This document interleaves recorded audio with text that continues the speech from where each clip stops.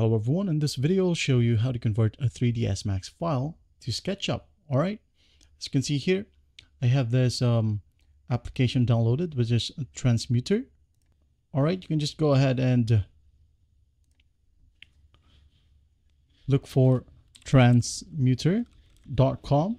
Again, transmutr.com and hit on enter, and it will land you to the lindell.io/transmuter website. Just go ahead and hit on download trial right here if you want to try it. Now, once you've done downloading it, it will look like this.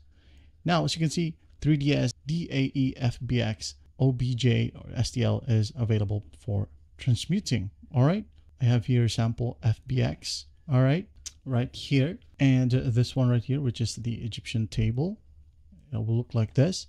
For example, just go ahead and drag or drop your 3ds Max file right here on transmuter, and as you can see, it is loading and it will show you the object itself. Now what we're going to do next is just hit on transmute, and again save it to your desktop. We're going to create a new folder like converted to SKP, as SKP is short for SketchUp file. All right, just go ahead and click on or open on the folder and hit on save.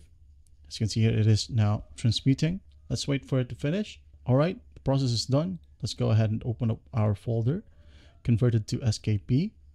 Double click.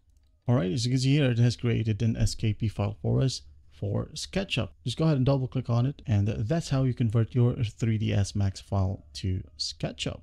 All right, I hope this video helps, and I'll see you in the next one.